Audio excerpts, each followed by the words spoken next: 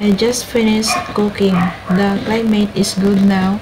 There is no rain. It has been raining for the past few days. I hope it doesn't rain because poor people who live near the river are the first to be affected when the weather is bad.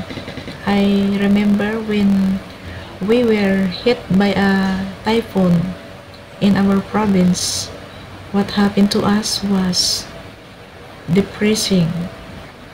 The electricity was cut off, many trees fell, and almost all other livelihoods were destroyed. The sadness of that incident that we went through, but we were able to cope. As the typhoon was coming, I prayed silently.